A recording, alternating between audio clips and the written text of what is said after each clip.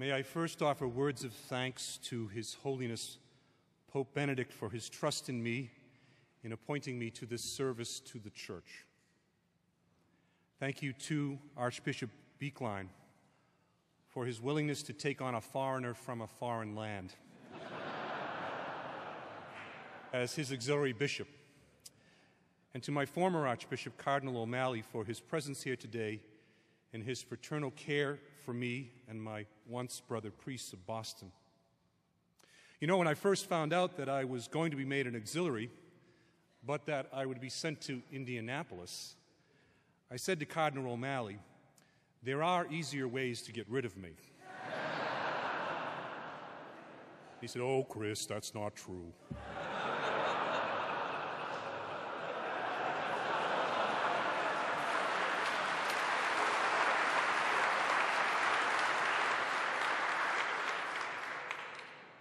I offer particular thanks to the bishop co-consecrators, my good friend Bishop Lennon and Bishop Asian, a true and beloved son of Indianapolis, and my two priest chaplains, Father Robert Sullivan and Father Mark Hunt, who are probably more happy for me than I am for myself.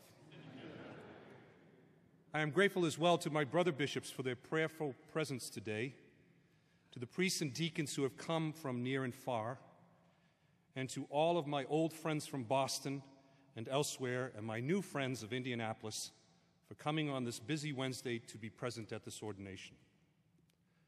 I am indebted to all of the ministers, the musicians, the ushers, and the staff of St. John's Parish, and most especially Father Pat Beidelman, the Archdiocesan Director of Liturgy, for all of their efforts and talents in helping make this a beautiful celebration. To my friends from St. Margaret Mary Parish in Westwood, Massachusetts, who are here today, and a shout out to the older Catholics at Fox Hill who are watching through the miracle of the internet. You already know how much you mean to me and how much I will miss you. As an aside, I asked Archbishop O'Malley to send you a new pastor who is a bit of a jerk, so you would continue to miss me for a long time.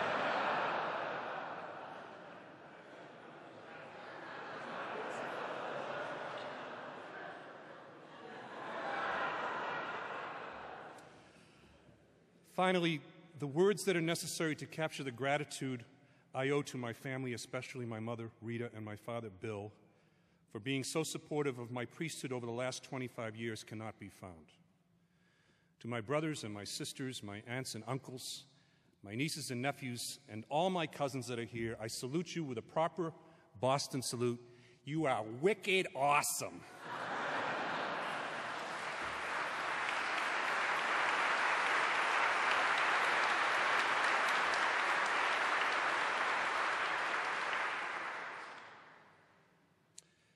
Today in this sacred space, I have committed myself to join with Archbishop Daniel in his work as principal shepherd of this archdiocese.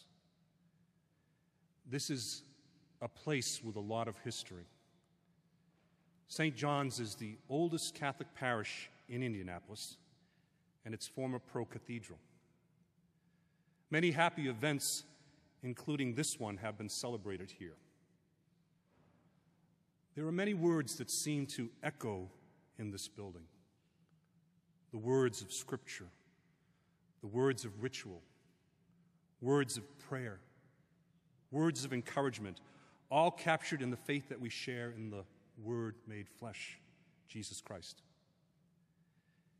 In the midst of this beautiful symphony, it is hard to hear the words of just one instrument ringing through. But I seem to hear the voice of the prophet Jeremiah. I will give you shepherds after my own heart. Shepherds after my own heart. Shepherds who in word and action pour forth the love of God that flows from the heart of God.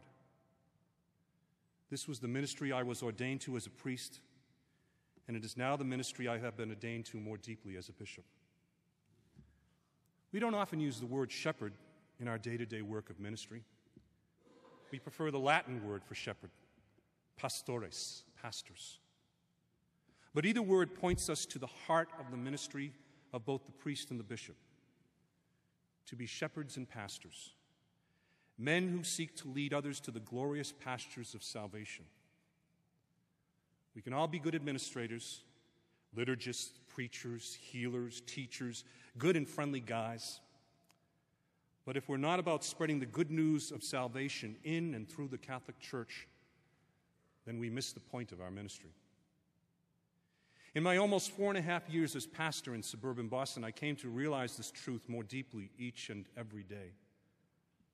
The truth of what the church offers to humanity is an immeasurable gift. It is a gift that frees us to live in the knowledge that we are all in God's hands. It is a gift that strengthens us to live in the surety of Jesus' ultimate victory over sin and death. It is a gift that is to be shared. Jesus Christ has asked us all who have accepted this gift and taken on the name of Christian to in turn offer it to others, to spread the good news that He is Lord and Savior, to the praise and glory of God the Father forever and ever. Amen. As a shepherd, the priest or bishop is a bearer of the euangelion, the Greek, the good news, this gospel. We proclaim this gospel through our authenticity of lives, our sincere and diligent efforts on behalf of the mission of the church, and the care and fraternal love that we show for men and women entrusted to us. We proclaim this gospel from the pulpit, the altar, and the baptismal font. We proclaim this gospel at the hospital bedside, the dining room table, the school classroom, the university hall, the senior center, and the nursing home. We proclaim this gospel on the phone, in email, and on the blog. By the way, if you want the address to my blog, just ask. My friends, we can never lose sight of the fact that the mission of this church is about salvation. Whether we are ordained, religious, or laymen and women, each of us in our own way is asked to participate in spreading the good news. As it has in the past and as it is now, all that we do as Christians must be formed by this truth of faith. Both Pope John Paul II and our present Holy Father Benedict have called us to the work of the new evangelization, the renewed announcement of the good news. We are being asked to commit ourselves to a new effort to reach out to those who have never heard the gospel, those who are indifferent to the gospel, and those who have lost the gospel. It is quite the challenge that we face, but it is one that we do in and through the church, supported by each other and the sacraments we share.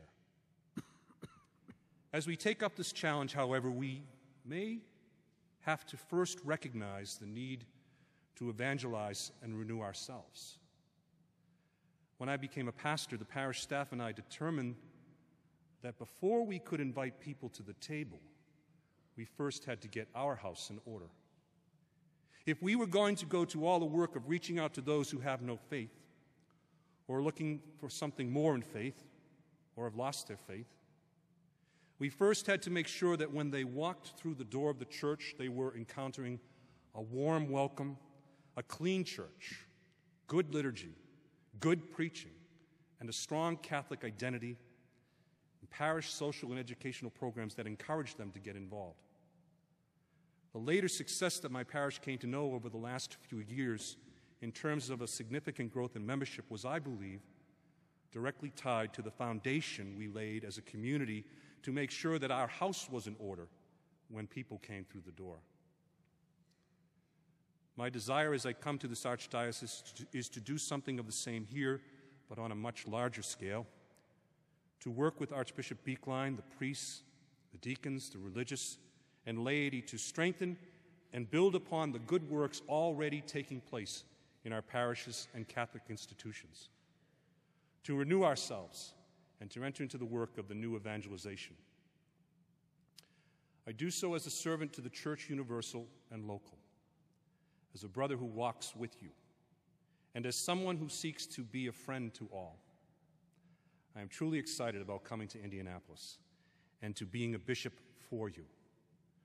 I promise you that I will try and do all that is possible to be a shepherd after God's own heart. Archbishop Beekline, thank you for giving me that chance. My brothers and sisters in the Archdiocese of Indianapolis, thank you for opening your door to me and welcome me into your house. Let us walk together in faith. God bless.